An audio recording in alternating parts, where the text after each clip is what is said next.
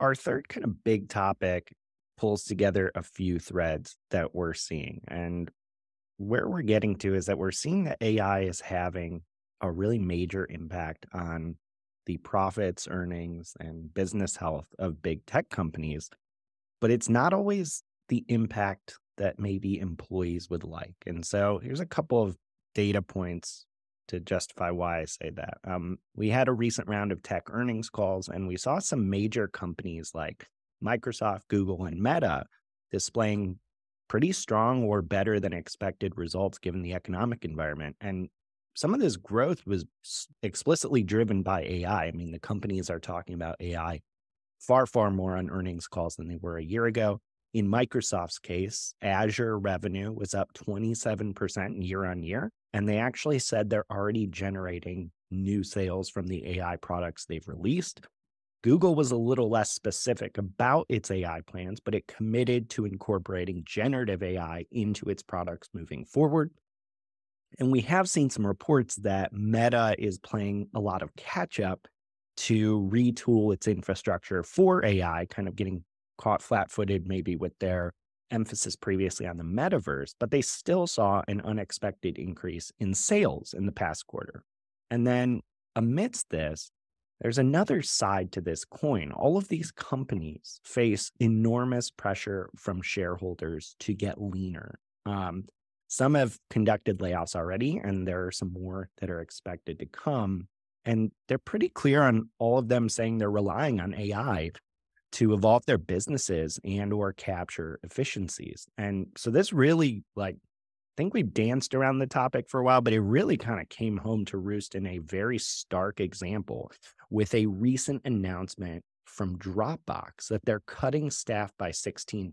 That's about 500 people. And they explicitly said one of the major reasons for the cuts is artificial intelligence. So co-founder and CEO Drew Houston wrote in a letter to staff that Dropbox needed to act with urgency to seize the opportunity presented by artificial intelligence.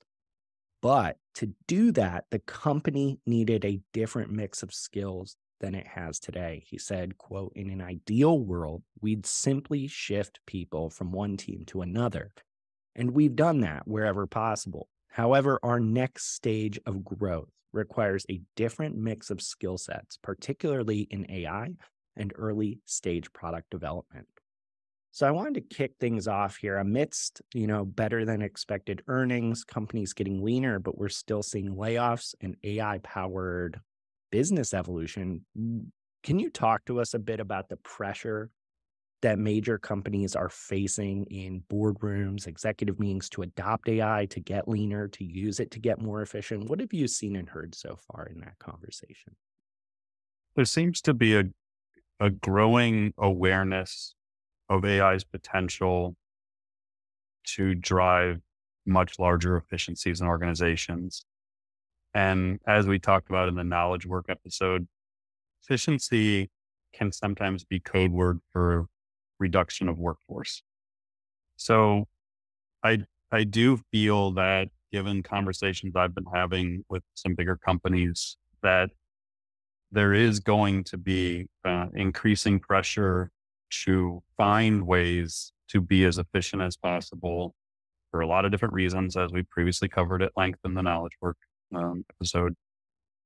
But I want to say, I understand there's a lot of big challenges right now in AI. There's topics we talk about that aren't always optimistic and hopeful. And I'm continuing to think about what are the opportunities here. And the Dropbox example doesn't help because they're just we're just going to get rid of these 500 people and Yeah. find people who can work on AI, basically. I don't think theirs is specifically saying we're going to replace these people with AI. Theirs is saying we got a lot of people who aren't contributing toward our advancement in AI, and we fell behind. So Dropbox, he said, we've been working on AI for years, but we weren't where we needed to be, and we need people on board who can get us where we need to be. So I would say I'm optimistic that in a lot of industries, there's going to be time to figure out how to redistribute these workforces. Mhm. And there's going to be an effort to find roles and opportunities to increase output, to really do more with the time saved. I don't think SaaS is one. Like this is the tech industry is it's gonna be brutal. Like that, there's just no way around this.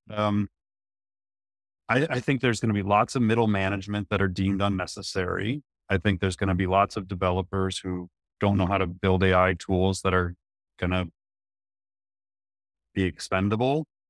And I just think it's going to happen so fast because the pressure on the SaaS companies in particular is so great. And I have talked with quite a number of SaaS companies in this space. Um, so I do think that the Dropbox example could happen. I think there's a lot of product teams at these SaaS companies who have no idea what they're doing with AI. Couldn't build a product roadmap for AI because they have no background in it, and they're scrambling to try and figure it out on the fly, and they don't go deep enough to actually realize the disruptive force it's going to have on their product roadmap. So I think SaaS, we're going to keep seeing these stories just one after another. We had Meta as the big example with 10,000 being laid off, but I think this is going to keep happening.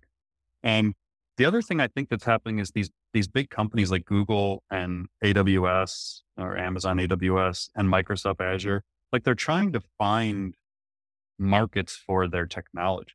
So if you Mhm. think about, like a Google or a Microsoft or again, Amazon, for 20 years, they've been working on AI, but they just didn't productize it. Like it was mostly internal technology largely.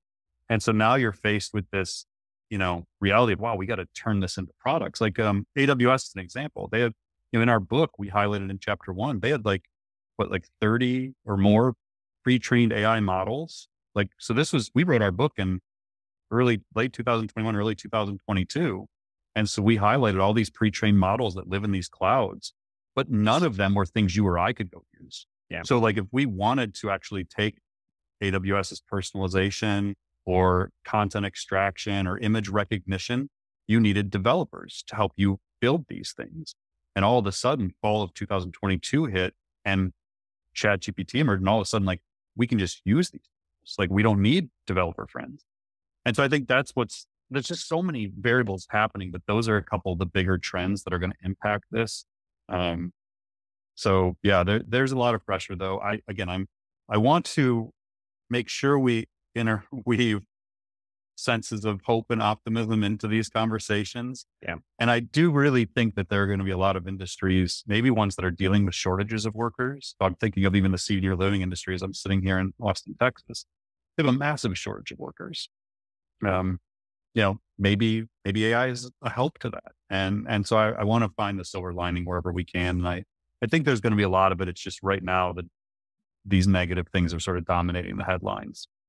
Well, in terms of that silver lining, it might be worth spending a moment on if you're kind of new to this topic, you might be sitting here thinking, like, well, I don't really know anything about artificial intelligence. I only know about my area of expertise. And it's like, to your point, that's a big opportunity because you don't need a PhD in AI to take what you're very good at and start applying AI to it and also understanding how AI is going to affect it. You have an opportunity potentially to be that person in your organization that sees where your domain of expertise is going in a world that's AI first. 100%. And actually, that's like a universal theme that I'll say when I'm giving my talks is everyone is sort of overwhelmed by this topic. Everyone's uncertain. Some people are very afraid of it and just want to ignore it. And you do have the chance to be someone in your organization who raises their hand and says, I want to figure this out. Mhm. So we, in the knowledge work episode, we talked about this idea of forming an internal AI council, using that council to build responsible AI principles, generative AI policies, figure out the impact on the organization. Be the person that starts that. I don't care if you're 22 or 72. Like, raise your hand and say, I think we need to be proactive here. Let's figure what it means to our company, our workforce, and let's start planning now. Let's not wait till it hits our industry. And so I think that's the opportunity. Again, if you're listening to this podcast, I get that there's a lot of topics and it's kind of heavy and it's not always super optimistic, but you can turn it into something optimistic if you take all this information and just move forward in your career and say, no, no, I'm going to figure this out. I'm going to help my team figure this out. So yeah, I think the best way to solve for this is to just be proactive with the knowledge you're gaining and do everything you can to achieve a positive outcome. I mean, that's what we're doing every day. It's like, Yeah. we could easily get discouraged by all of this news, but for me and Mike, it's just like, no, like, let's get this information to as many people as we can, and let's do everything we can to make sure it's done responsibly. And in the end, like, we can go to bed at night thinking we tried to make an effort to have a positive impact today on the industry, on society, whatever. And so I think if you do the same, you'll find hope in the information. I think that's really good guidance if I'm starting to think as a knowledge worker of how to start evolving. In terms of like a couple just really simple practical steps, do you have any recommendations? If I have little or no AI experience, like what should I be doing right that, this week? Yeah, the thing you and I talk about all the time is understanding is the first step always. Like, you just have to develop a confidence in the topic to be able to take those proactive actions. So if that means taking an online course or reading a book or going to a conference, like whatever it is, however you best learn, consuming a podcast, like however you like to learn, do that, go deep on it. And you can Mhm. do it in a week or two. Like, I'm not saying like spend the next 2 years on this. Just get to a point where you're confident enough. And I've seen it. Like, I've done talks for corporations and then had young professionals from those corporations reach out to me and say, hey, I'm in an organization with 1,000 marketers. Like, who am I at 25 to be the one to do this, but no one else is doing it? And I'll give them guidance like, okay, here's what I would do. And so you can see the people starting to take the initiative to learn the stuff and get confident enough in it that they can then go and take action. And sometimes they'll reach out to me like a quick LinkedIn message because I feel like they're looking for validation that's like, no, you can do this. Like, no one Yeah. else is gonna be the one. And I just like, maybe take, if you're fit into that where you're sitting in these bigger companies and you're wondering like, could I really be the person? Yes, you can. And take this Mhm. as like my one to many pep talk. You absolutely can be the person to do it. I had one of our listeners recently took one of our episodes, and then one source from the Washington Post and took it to actually activate change within an education system. And I Mhm. was like, that was enough. Like, she needed something to go do. And I love hearing stories like that because it gives me hope that people are just going to be proactive and find ways to positively affect this. That's awesome.